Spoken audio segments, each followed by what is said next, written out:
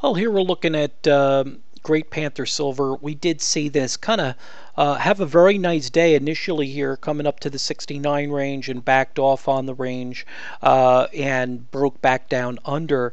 We didn't hit a new low from the prior day toward the 61 range, so that's good.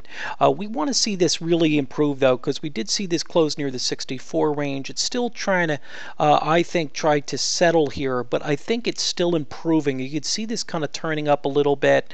You see the crossing or the potential low that it creates. A lot of times that's very, very close.